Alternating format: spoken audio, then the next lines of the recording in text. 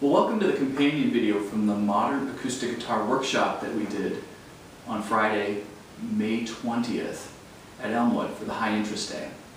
The purpose of this video is to help you remember what we worked on in the workshop, because sometimes it's very difficult just from hearing a song or looking at the notation that we provided you to be able to play the song. So it's helpful to have a visual aid. And that's what we're going to do. We're going to walk through the different parts. We're going to walk through the bass part. We're going to walk through the melody and the harmony part. Those are two different hands, as you remember. Now, at the end of your workshop tomorrow, I'm filming it Thursday night. At the end of your workshop tomorrow, I'm going to be giving you a business card, and it's going to have the web address of where you can pick up the presentation that we worked on. So you'll have all the notation, all the techniques laid out for you. And it will also have the location of where we put the video on YouTube. And at this point, I want to say thanks to my daughter Emily, who's a fourth grader at Elmwood, and she's taking this video, so this is her first time director credit. All right, let's begin.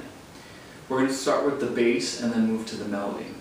So, as you might remember from the class, the bass is very simple, relatively speaking.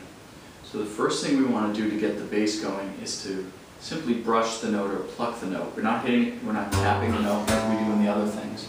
We're just simply brushing the note to get the open string to ring. Like that. So that's the first thing we do.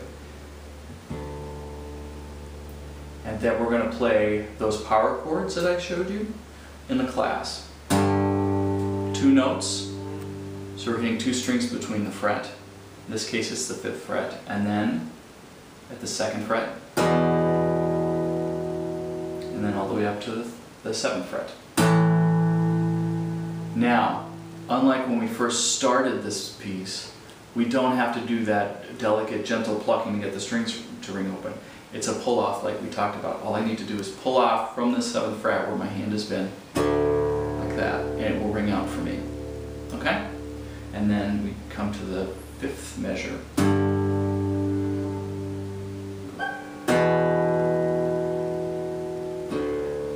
Alright?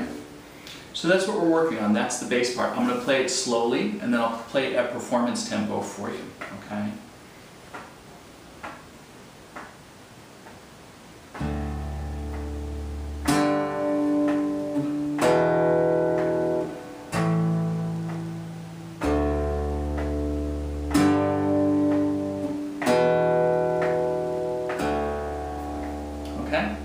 So there's 8 measures of the song that we were working on, Fatima's Waltz by Justin Roth. I'll give you some information more about that song at the end of our video here.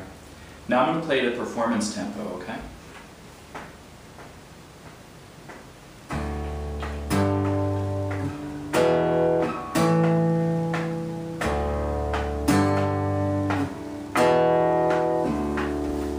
And that's our bass. So we're using those power chords I showed you, which is to really tap two strings to get two notes to sound together. All right? Now let's talk about the melody. The melody also has a harmony interwoven in it, so you're hearing two voices. But the way that you have to achieve that is by playing very cleanly. So what we want to do is we want to make sure that our fingers are perpendicular to the fretboard. So this is a fretboard. Our fingers need to come down like this. Well, why is that important? It's important because we want to make sure that the adjacent strings can ring out. Because as we pull them off, if we pull off to the open strings, and we'll go into this in a second, we want those notes to ring out, because hidden within those open strings is the harmony that we're shooting for. Okay?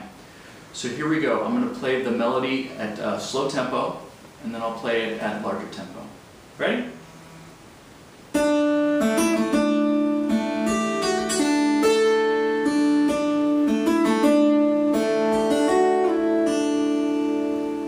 Do you hear it? There are multiple open strings ringing, and that's part of the effect of when you do tapping and we work with low open strings. We want to get those to sound out. So I'm going to play it again slowly.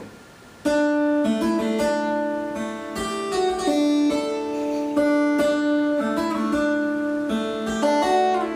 much for slowly, right? The phone's ringing here, so there's all kinds of distractions. I'll play it slowly now.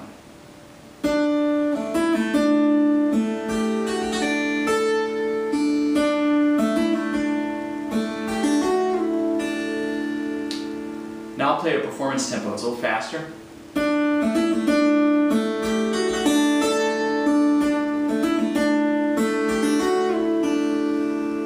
So that's what the left hand is doing. It's playing the melody and it's playing the harmony part as well. So good news, right? We have the bass part with our power chords.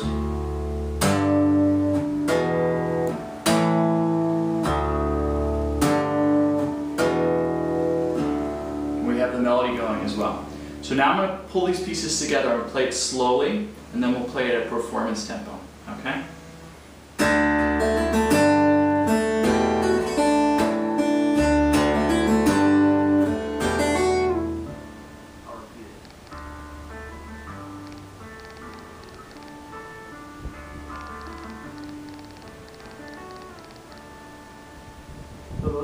The parts coming together like we worked on in the workshop. It's going to take you a little time to get your hands coordinated to do that, but it should go pretty easily. Now I'm going to play it finally at performance tempo so you get a flavor for how I might play it when I play up.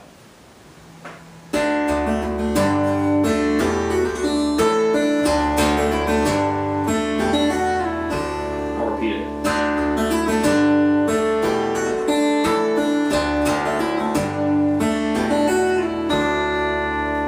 Well, that's the end of our video our companion video for the workshop that we did on Friday. So I hope you got a lot out of it. Thank you for having me come in. I learned as much from you, I think, as you learned from me in the workshop.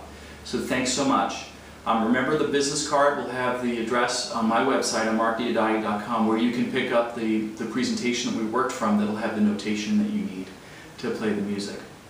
Also, if you like the song and want to continue working on it, please go to iTunes or to Amazon and look up Justin Roth, or you can look in the presentation. We have links there as well.